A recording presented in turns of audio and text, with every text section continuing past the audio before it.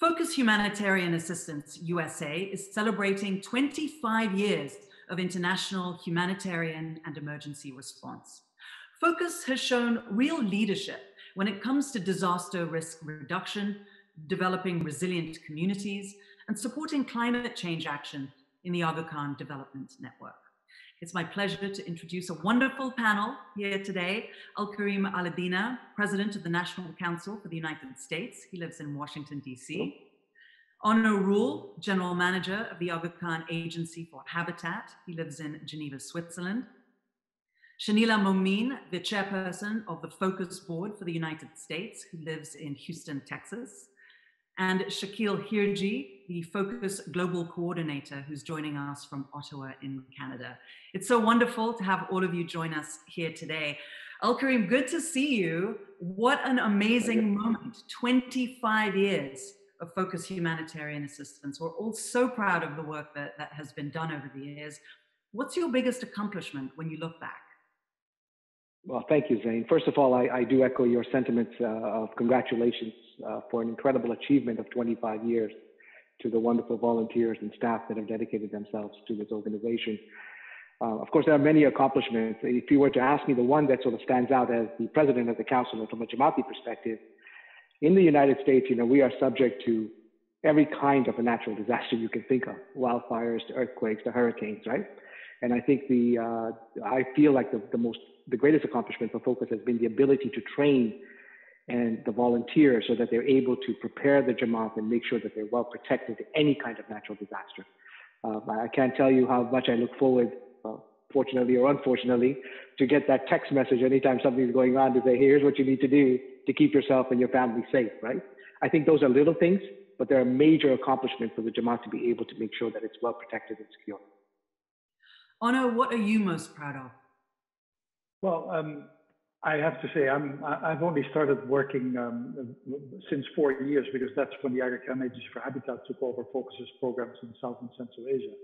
So what I'm proud of is I can actually talk about the accomplishments of ACA, as we call ACA, and what I'm actually talking about is what Focus has built over 25 years. So to give an example, in 2,307 communities in South and Central Asia have been mapped by us based on Focus's work for the disaster risk. Not only do we have maps, the people in those villages understand those maps. They know whether their house is safe or not.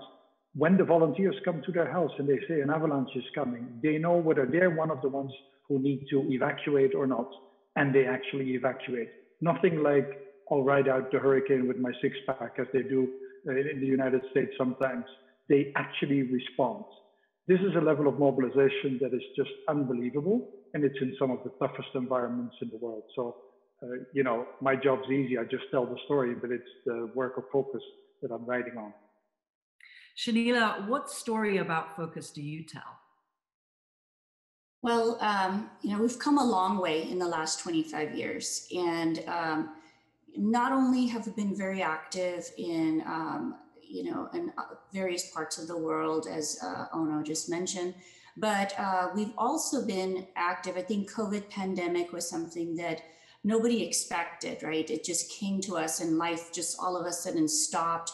And what really happened was that we were able to test Focus with their emergency response and with the tools that we've provided just in the US. We set up a quick cluster management system where we had all the volunteers touch every Jamaati member, call Jamaati members, because now we don't have Jamaat Khanas anymore. They were stopped for a while. And so how do we get to the Jamaat? So this was a great opportunity to create relationships, to make sure that every Ismaili in the USA is doing well, their families are doing well, and identify those who needed help. So I think that was one of the best things that have come up just recently. I would say one of our greatest accomplishments in the US. What about you, Shakil? You're the Focus Global Coordinator. When you look at the work done around the world, what is it that strikes you most? Well, Zain, I think for me, a matter of pride has really been the expansion of the work that Focus has undertaken in the last 25 years. it's quite incredible when you think about the fact that, some 25 plus years ago, we were in, Focus was involved in providing humanitarian aid to communities that had sort of been affected in Tajikistan, Afghanistan, due to the Soviet, breakup and their departure from Afghanistan. And then moving along that sort of pathway into the Afghan refugee crisis, which not only included managing the refugee centers in Pakistan, but the resettlement of over 6,000 members of the Jamaat in Canada, and then the repatriation of over 40,000 people back to Afghanistan when peace returned to Afghanistan, or at least when the civil war was done. And then you start looking at this whole aspect of dealing with natural disasters and how the emergency management component of Focus's work extended out to that level. And then the last bit 4 years ago, when the mandate got expanded even further with the establishment of the Aga Khan Agency for Habitat, and how Focus's work was going to be built upon in these areas to become more habitat centric, which is a fantastic approach, and I'm sure you'll hear more about that from Ono as we go forward. So this expansion of Focus over the 25 years has been very, very incredible to watch. Well, Ono, why don't you drill down on that point a little bit, the habitat focus, and help us understand that part of the evolution? This is really a great story about the vision of His Highness the Aga Khan. He understood how the work was great, but he also observed how the actual risk and the frequency of occurrence of natural disaster, especially in the high mountains of South and Central Asia, Himalayas, Karakoram, Pamir Mountains, got worse and worse. And of course, at the time he was talking about increased risk. Now, a little bit later, because he started talking about this decades ago, everybody knows that this is caused by climate change. And he said, and Shakil tells this story beautifully at some point during a meeting, I think we need to integrate the work of Focus in the work of the Agency for Habitat. The people were very surprised. He already understood at that moment that the skills that Focus had developed, that mapping that I talked about, the fact that we have geologists and scientists who work, and that we know how to work with satellite data, we use those for humanitarian relief. But in fact, when you face more risk, you need to go beyond that and say, rather than only focusing on having people survive, we also focus on where those people put their homes in the future, where you build the Jamaat Khana, where you build the health center, where you build the school, the road, the bridge. You get the idea. And actually, you need the same skills, because the same data that we use for risk mapping, we can use for planning of the communities. So the way His Highness put it beautifully one day, he said, we should no longer just map risks so that people can survive, obviously a beautiful goal, but we should actually use that data to make sure that people thrive. And that's the concept of the habitat. That's amazing. I don't want any of you to be upset with me, but I didn't know that was such a central part of the work that you're doing, which speaks to Shakil's point about the evolution. You don't often associate the kind of work that we do, or at least there's a lack of awareness perhaps about the mapping and the satellite and the real data-driven technology that drives the decision making. So actually, maybe we can get into that a little bit more to understand the way that you do the risk mapping. I think our audience might find it quite compelling. Al-Karim, what do you think has been the greatest challenge from what you see over the last 25 years? And how do you think it's been overcome successfully? So a difficult question to answer in that regard. But I would say, I guess maybe the challenge, and I think we are overcoming it, is perhaps in the area of leveraging the partnerships and relationships that we potentially have in the United States. I'll speak more from a domestic perspective. Yeah. And trying to leverage that knowledge and share it globally, right? So, and I think we are doing some work in that area better, leveraging the agreements of cooperation that we have and the partnership that we've been able to form, for example, between Focus USA and the Aga Khan Agency for Habitat and the California Office of Emergency Services, right? To be able to tap into the expertise and the human resources that exist there that allow us to be able to use best practices abroad. right? And I know Ono was involved in some of those conversations, so I don't know if Ono would wish to add some thoughts to his engagement with Cal OES. Yeah, Ono, I just want to give Shanila a chance to add here on best practices that you alluded to there. What do you think have been some of the best practices that Focus has adopted, or from what you, from your vantage point, have seen here in the United States from Houston? So I think that it's an evolution as far as the best practices, right? So as we're developing, as the world is changing and coming closer, we're learning a lot of new best practices. Currently, FEMA reached out to us to ask us to join as an organization. They have a volunteer organization called VOAD. We had a meeting and it was amazing. They have all these resources available. So we, as President mentioned, the challenges that we've faced of leveraging ourselves, I think we're slowly being able to move forward. And so I think that even with VOAD, they were familiar with our work with Cal OES that in California with our MOU that we have. So I think that we've started to get to the point where we're making these connections, public and private, which is giving us the ability to have or learn the best practices of emergency management. And I think we're beginning to touch the surface even now domestically. Ono, what are your thoughts on some of what you've heard? And just as a reminder, both Shanila and Al-Karim had mentioned best practices of emergency management and had wanted you to weigh in on that. So just lead us through how we should be thinking through certain things around that and what you've just said. Right.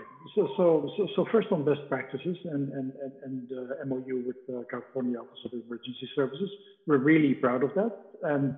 And we could have never had such a collaboration if we didn't have Focus USA as a partner. It's really important to emphasize that. What do they give us? Well, emergency management, it's a little bit like the Army, right?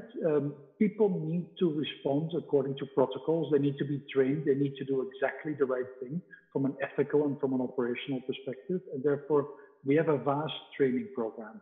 We need to train our volunteers on the ground. There's 23,000 of them. Our entire team, there's 1,000 of them. Then members of other Aga Khan agencies, especially the health services, but others also who participate.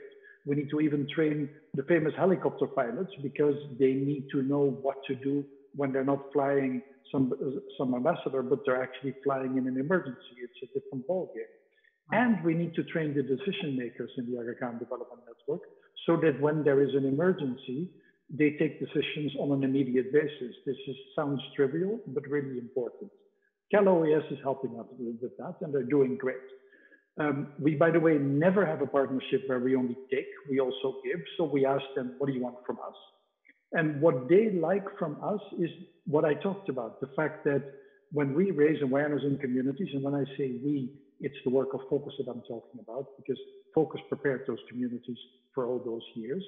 When we raise awareness, people actually respond and respect. That's partly because of the Ismaili community, but not everybody in these areas, of course, is Ismaili, but it's significantly because of the quality of the engagement. And they're very keen to learn from us. We have a similar partnership in Canada. There they want to learn from us because of what we've learned about avalanche mapping, where we've really advanced a lot. So these are just a few examples. I think otherwise, if I can do an anecdote about working in difficult places and controversy, Syria is one, Afghanistan, of course, is another. And it is not a secret that in Afghanistan, not all areas are controlled by the government of Afghanistan. Some of them are controlled by what one calls AOGs. Most people at home would call that the Taliban. And when I had a session with the Youth and Sports Board in Paris, and we did a working session on how to work in Afghanistan, I said, what about the Taliban? They said, oh, obviously you don't talk to them. You can't talk to them. They're bad. And I said, well, they may be bad, but they control some of the communities in which our beneficiaries live. We need to work with them. And we need to figure out a way to save those people from disaster risk as well. Means we talk to them. So to give an example, we need to be able to communicate with the villages. We used in the past satellite phones, Turayas, many people know them. Not very reliable, extremely expensive. And if you put one in the hand of somebody in Taliban territory, they will think you're actually a security threat, because if you have a sat phone, you must be a spy or something like that. So rather than not talk to the Taliban and have them take away the Turayas, we worked with them on developing a low-tech communication solution together with Roshan, the cell phone company in Afghanistan that is part of the Aga Khan Development Network, so that we wouldn't just deliver emergency communication, it would be low-tech, and people could also call their families using the same communication solution because there wasn't a cell phone network there. What's the twist? The Taliban also want to call their family. So they were happy to allow us to do it. And that's an example of real time. And Shakil knows this is super recent. We've just brokered this deal. It's just, I mean, frankly, it's great fun to do work like that, although a little bit edgy. I love that. Thank you for sharing that with us. It's always the simple human things that can break the hottest political, ethnic barriers sometimes. And the community obviously is playing a big part on the ground. And I wonder, Shamila, when you look at that, you look at the kind of work that you do, the importance of our community in the entire focus operation. What is it that you see? What have been some of the simple things that you've been surprised by, or that you've been wowed by, or that you admire? Well, I think that the biggest thing that I see is that I'm surprised by is the generosity of our volunteers and our donors.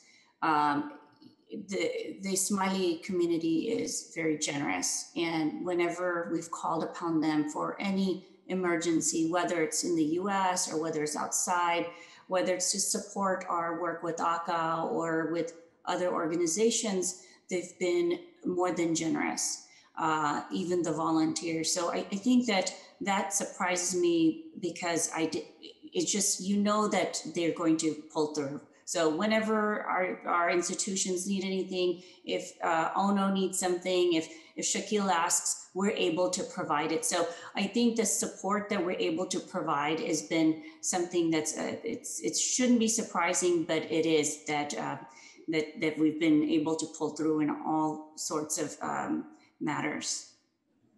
And one matter, Shamila, is, you know, I never want to get away from looking at whether it's the pandemic or humanitarian assistance overall through a gender lens. And I want to ask our other colleagues here as well. What do you think Focus does best when it comes to focusing on women and girls in the vision and mission that it has? Well, I think that it's part of the whole scheme or the whole idea that Hazimam has, right? It's something that we've been learning, since Hazimam's had schools for girls, in Africa to other parts of the U.S. And women and girls' roles have become very, I think, essential in our institutions. And same thing with Focus. I think that providing the support. One of the organizations that we're assisting with is the Diamond Jubilee Trust in India. That's one of the oldest organizations. Hazrat Imam Sultan Muhammad Shah is the one who established it in 1946. And it actually has schools for girls. So it oversees schools, and now we're providing them assistance during the COVID pandemic for food, shelter, and the essentials. But I think that it all goes hand in hand. If we're able to support our communities, we're able to bring them up together, whether they be women or men. But it seems that women's roles have changed a lot, even in our institutions. Women have become in much more higher positions than we were earlier. So I think that women's roles are slowly moving up. And Al-Karim, may I say something about gender? So first of all, two out of the 5 CEOs we have are women, and I hope soon it'll be 3 out of the 5, but I don't want to fire any of the men. 5 out of the 5, oh no. What are you talking about? No. Well, I'm actually all for that, but we have to, respect contract duration. But here's the cool story. You talked about these in the introduction. You said about these CERTs, the Community Emergency Response Teams. These are the 23,000 volunteers that we have in 1,800 villages all across these mountainous areas, including in Afghanistan.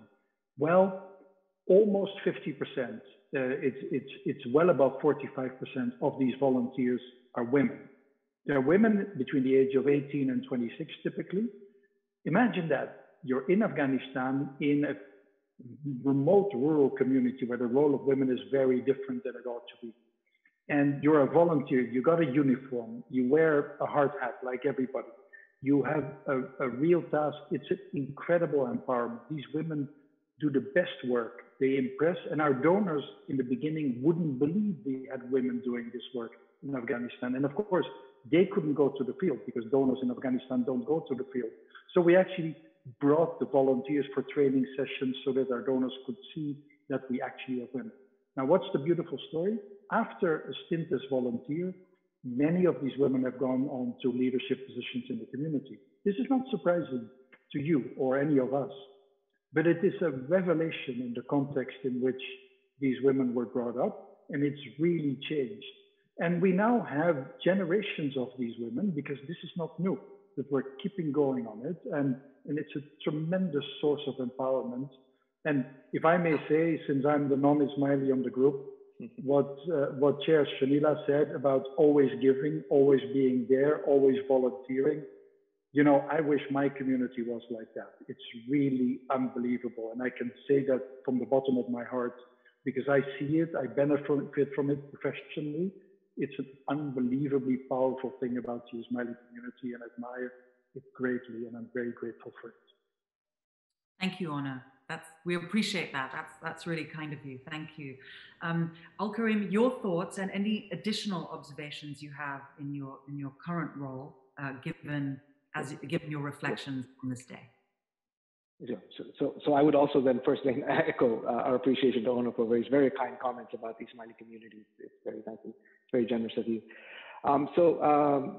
Zain, I do echo everything that has been said about the role of women and what has happened. But I would like to just make one point, and I know we all mean this, but sometimes it's better to just say it, that the roles that the young ladies or the women and people that they hold are there because they're not because they're female. They hold those roles because of the merit and competency with which they're able to execute on the task.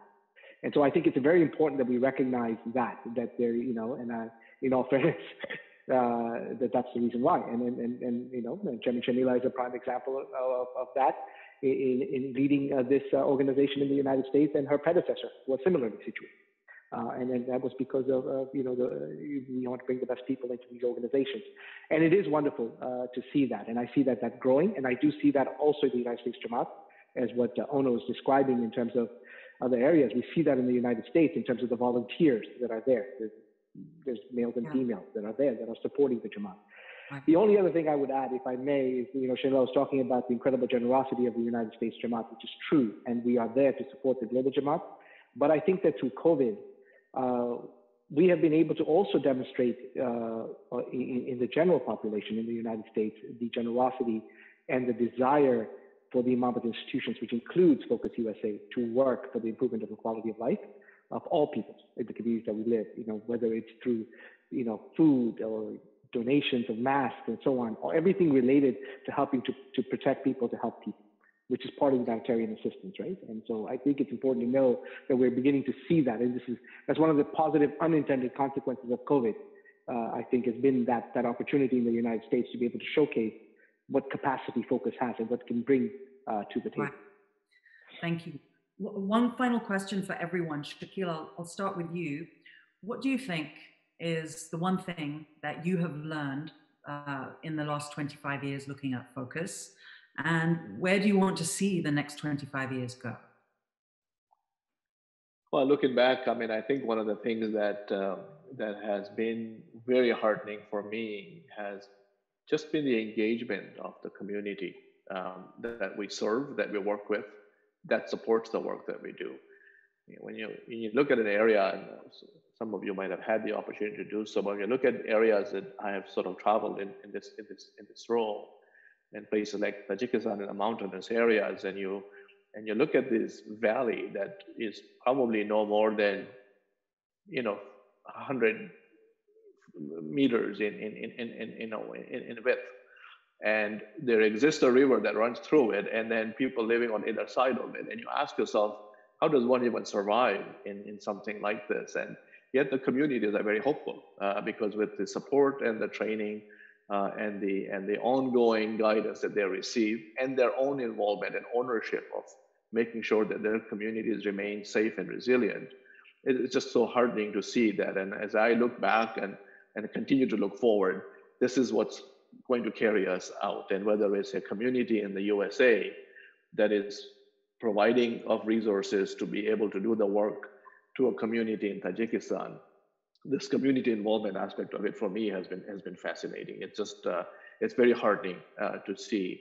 And I think going forward, we're beginning to see, or at least from my point of view, we're beginning to see a lot of new technologies. We talked about sort of best standards being brought into the work that we're doing, and that has certainly moved this needle much more than anything else that I can think of. So I'm extremely optimistic in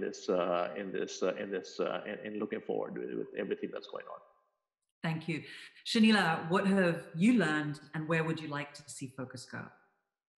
So, I think that when I first started off at Focus, the stories I heard from Ono and from Shakil, they pull at your heartstrings. You realize that, and you're so grateful that you were part of a community that cares, right? That even though we're here in the US and we are making such a difference to our own Jamaati members and their communities and humanity at large, way across the world, right? On the other side, in mountainous regions, the fact of, in Tajikistan, the work in the mountainous areas, and that's all because of something that we do here and how we can impact someone that lives so far off. And that's just so amazing. I think that just makes me feel so good about being part of Focus and being part of our institutions. And thank you, Ono, for the wonderful words about the Ismaili community. As far as the goals, what I'd like to see is that Focus build upon our current agreements and establish strong public and private partnerships so that and this could be for all, it's just not for Focus in the USA but all over the world, we can access resources that are available based on these relationships and also leverage Focus USA as a disaster management and preparedness agency for the wider community. So we can exchange knowledge of best practices in emergency management, because certainly we know what we're doing, but it's always good to have better ideas, right? And being part of these bigger organizations, like I just mentioned, VOAD or Cal OES, it brings us more information and resources and learning that we can provide to the Jamaat and to our communities at large. Also, we want to be a productive partner in these agencies so that we can come together to do what our mission is, right? Reduce suffering and save lives in the greater community. So I think that's our goal, is to how do we move forward and make a greater impact in the world, not just for Ismailis, but the communities that we live in. Thank you. Ono, a big takeaway for us and a vision for the next 25 years. Well, the big takeaway, like Shakil, is you imagine that valley and then you realize that this community didn't give up on people living in this valley, actually mobilized across the world to help these people be able to survive on their own strength, because they mobilize themselves. When the avalanche hits at night, nobody from Aga or Focus is there. It's the volunteers from the village who do the work. So that's what surprised me and made me want this job, frankly, because it's just such an amazing thing to build on. Now, what's the vision? The vision is embodied in Aga's Global Head of Emergency Management. She's a woman called Nusrat Nasab. She is from the mountains in Pakistan. She is from one of those villages that shouldn't exist. if other communities might have given up. She's also from the very first batch of the Aga Khan High School in Hunza. And she's now a global leader in the AKDN, very first batch. So she embodies to me how you lift a community out of poverty. Because if the girls in the community can achieve that, rather than live in a destitute village with no future, then the community will be lifted out of poverty. So this concept of not just planning to survive, but planning to thrive. My vision is that every girl who is born in these geographies that we work about, harsh and threatened by climate change, will have the potential to develop herself like Nusrat has and lift their family out of poverty. And that sounds idealistic, but it is actually possible with the intellectual capital that we have if we just keep believing and if we keep mobilizing. I really believe it, and we will deliver on this together. Thanks, Onno. Well said. Al-Karim, final word? Oh, wow. Okay. So first, Onno, it's good to have incredible dreams and aspirations. That's how you achieve greatness. So thank you for dreaming and aspiring for that. Again, I would say, Zain, I would just want to extend my congratulations to Focus for 25 incredible years. And of course, it's a testament to the vision of the Ismaili Imamate, but really a testament to the commitment of the volunteers and the professional staff that have worked with Focus over all this time. And I say congratulations. I say thank you on behalf of the Jamaat, and look forward to the next 25 years, if not more. Yeah. Thank you very much. Al-Karim Aladina, Onno Rule, Shanila Momin, and Shakil Hirji. Thanks for the great work that you do, the effort that you make, the sacrifices you make, and the leadership that you show, especially navigating us through the very new and difficult current economic and political environment that we do. So thank you very much. Really appreciate it, and great to meet all of you.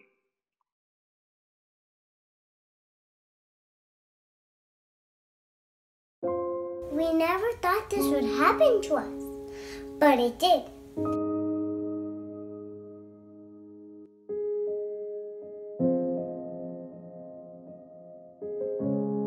When we came home, there was water in our basement, but some parts of Ellicott City were completely flooded.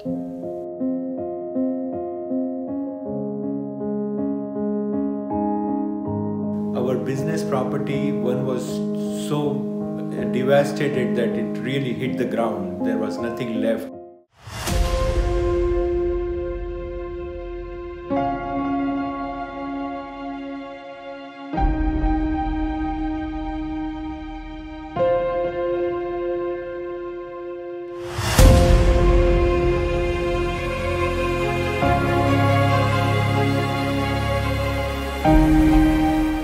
When we heard the news report of how Hurricane Harvey making landfall in our area, we were told that we might need to evacuate.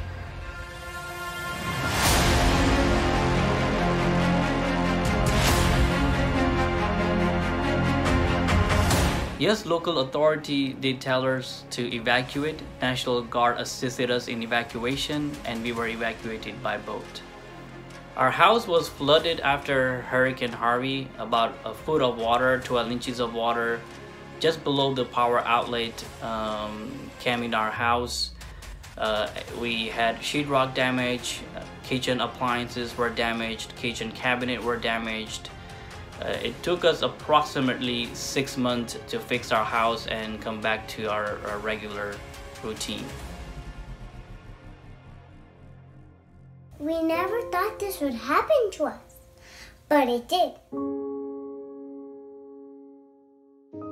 As we in the United States and across the world grapple with the impact of COVID-19, natural disasters are still happening around us.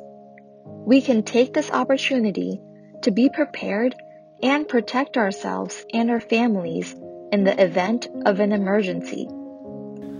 Don't underestimate the power of uncertainty, because we never know when we will face any uncertain climate or weather or any other situation, how it will happen, where it will happen, when it will happen. We never know. In the Western region, the natural disasters we experience are wildfires and earthquakes, so we always have to be prepared. The Saddle Ridge Fire began on the night of October 10th, 2019 in Sylmar, California, which is about 12 miles from us. We received phone calls from family and friends at about 1:30 a.m. when the fire was about 5 miles away. Because we had our basic emergency kits ready, we were able to add a few items and load the car within 20 to 30 minutes.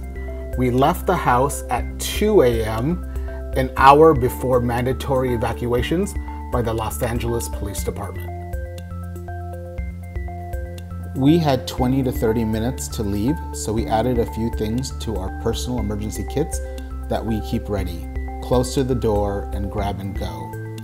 We update these once a year, change our children's clothing to bigger sizes to be able to use for the next few years. We also update everyone's medications. We have 7-day double pill boxes for each individual who has medication. We also have 1 4-person and 2 2-person emergency kits in all of the cars. Besides this, we also keep some older emergency kits in the house that we update from time to time. It took us a weekend to put together our personal emergency kits. Putting together an emergency kit is simple and easy. Anyone can do it easily. Natural disasters can happen anytime, anywhere, and affect anyone. Know what to do during a severe weather event or natural disaster.